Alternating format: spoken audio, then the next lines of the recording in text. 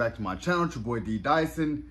Dune 2, just watched it. I loved it. Everything about this movie. It's really regarded as, you know, my top 1-2 anticipated movies of the year. If you want to go back and check that out. But the fact that the cinematography in here, we'll start with there first. The cinematography in here, the visuals, everything about this looks stunning. The world building, how it looks, you're out in the desert. And I'll say this again, you know, throughout my reactions, is that, you know, Star Wars pulled from Dune. So that's why you got Tatooine. It's a lot of resemblance as far as what takes place here. And we get the understanding of why the Harkonnens is all about trying to take over Arrakis, is because they're sent by the High Lord. You know, so now it's kind of, you look at it like you have that struggle, and the Harkonnen as a people with Freed, whatever Austin Butler's character is. And I was telling myself, he played a very good job.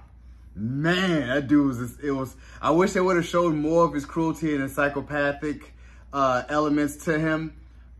Because it reminds me of the Game of Thrones element of like Ramsay and Joffrey. So it's like the psychotic, you know, going to be leader type of person that will win it, stop at nothing, that type of person. And I like what he did there. And when you get to TimotheeChalamet, I felt like he got it, man. That man, if Dune 1 didn't surprise people that he is really a movie star, this cements him in Hollywood legacy as he's in there. I promise you. It's a mixture of Brad Pitt, Tom Cruise, and a lot of Johnny Depp. And to carry over and do his thing, that he commands scenes. And I'm just like, he got it in this. This is his Mona Lisa, but he has such a young career. You know, so I'm telling myself, he did a very good job. Zendaya, very good job, because the actors is going to act. Javier Bardem, wow, perfect casting. Perfect casting with Javier Bardem. And just seeing how this visually, I can never get that enough. The story was easy to follow along. It was slow in some parts and fast in other parts. But it's easier than the first, because whoever watched the first is like, that is my going to sleep movie. I can watch Dune and I'm guaranteed to go to sleep. This, a lot more action.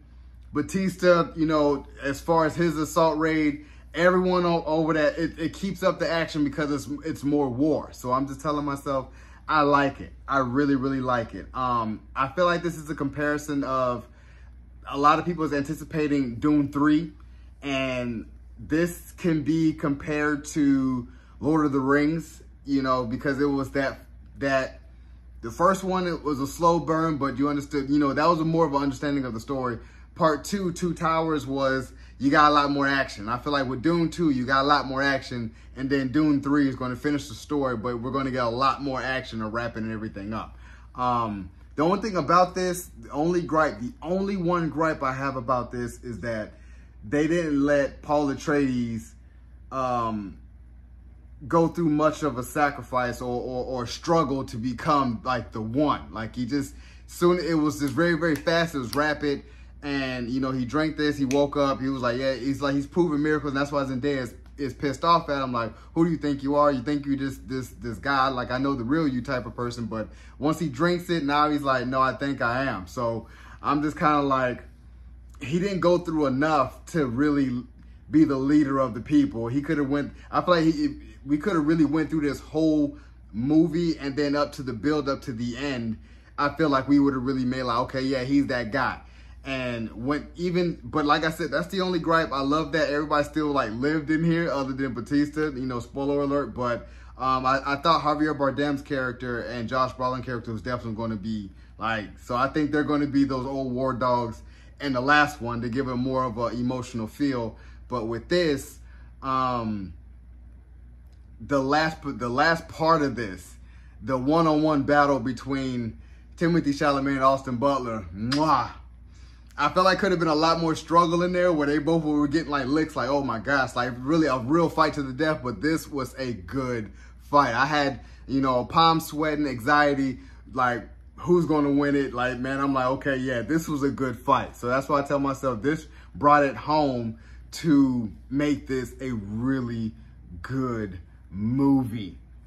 Man, I give this a 9.5 out of 10.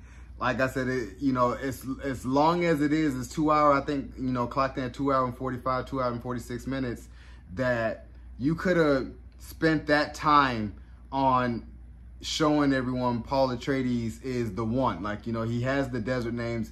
He rides the sandstorm. I feel like he could have struggled a little bit more and all that, but that was still a dope scene that he got the biggest one, like the grandfather, like they were like, he made peace with it. I was kind of like, so now they get to ride the sandstorms, but I just felt like he should have had a lot more struggle to be a freedman. And leading up to that, then I would have probably made Zendaya like, okay, yeah, you may be the one, that type of thing. So I like it. I can't wait to watch this again. This is definitely going to be, you know, I feel like we have a lot of movies out this year, but this is definitely going to be movie of the year. To me, it's so synonymous with Oppenheimer, you know, but a lot more action. Like, this is cinema. This is cinema. So, if you guys enjoyed my review of Dune Part 2, subscribe to my channel, post a comment down below, and like the video with your boy, D. Dyson. Peace.